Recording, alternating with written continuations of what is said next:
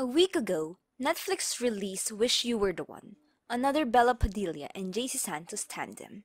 And you know, when these two collab, they always end up hurting us.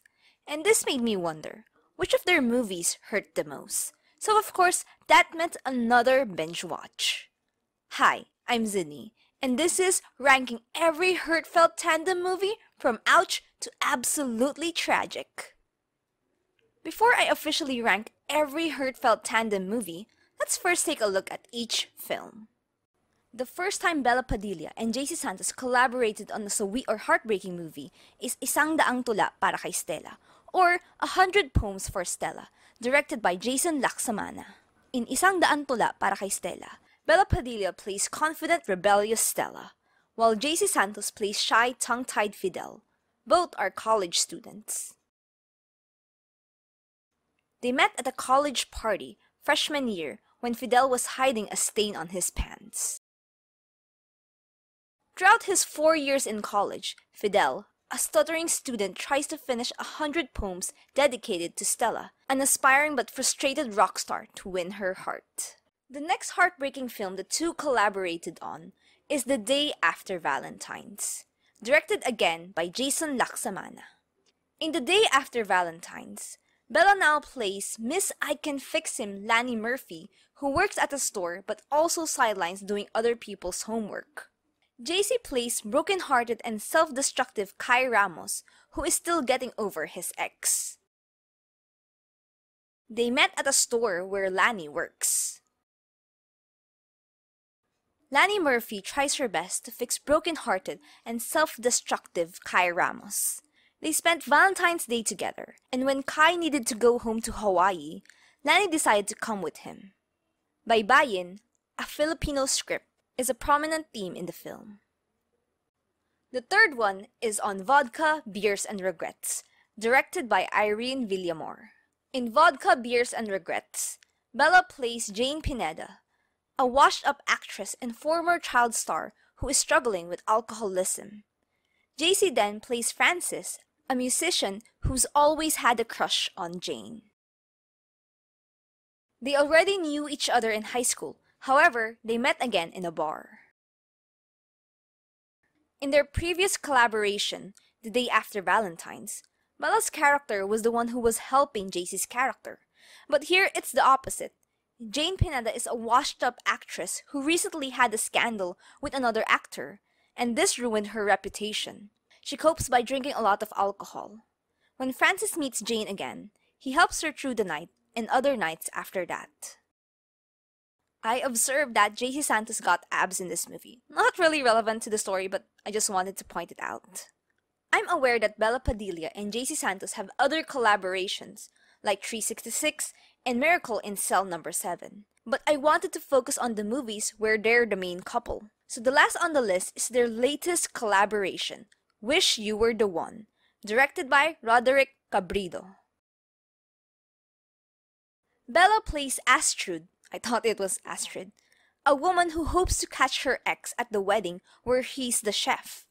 JC plays Elise, a man who's looking for someone to pretend to be his girlfriend to win his ex back. They met at the wedding.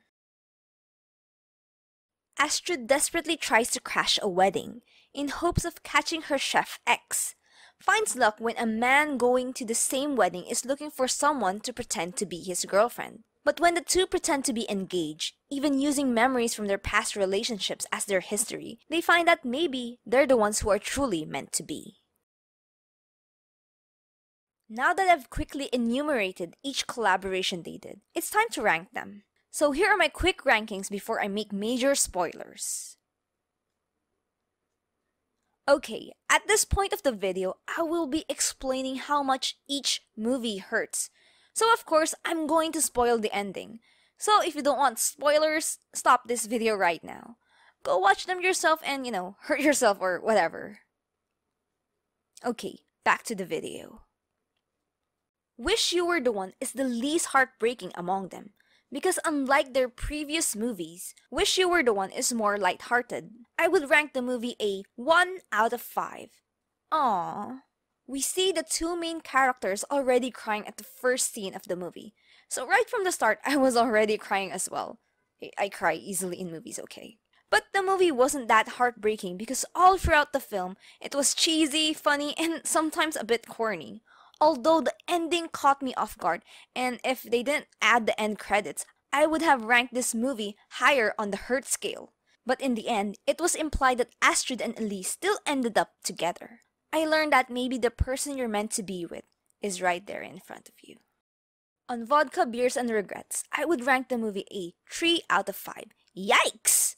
Because even though it was absolutely distressful to see Jane struggling with alcoholism and having an abusive boyfriend, Jane went to rehab to get better, and in the end, Francis was also there for her. The lesson I learned is that even though you can't control what happens to you, you can control how you react and where you go from there.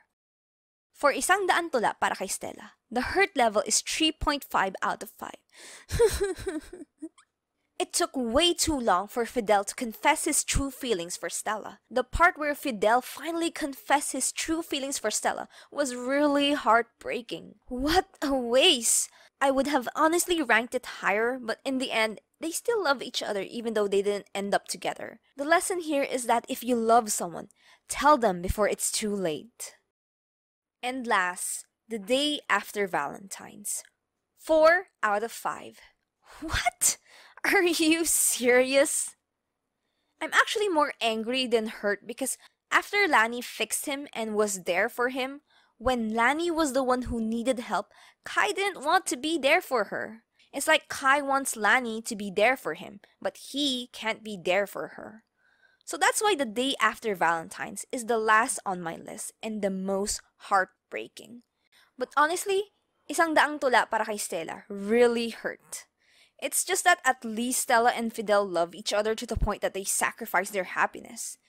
In the day after Valentine's, Kai was pretty selfish.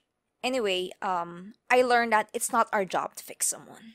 So, there you have it, ranking every Bela Padilla and JC Santos tandem from ouch to absolutely tragic. I hope we get to see more movie collaborations from them, and hopefully, more happy endings.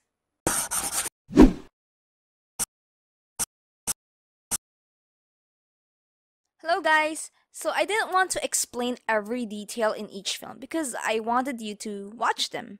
And even though these films are Filipino movies, I'm Filipino Chinese after all, they're all on Netflix and they have English subtitles. So I suggest you check them all out and, get hurt as well. Thank you for watching. Don't forget to like and subscribe. Bye-bye.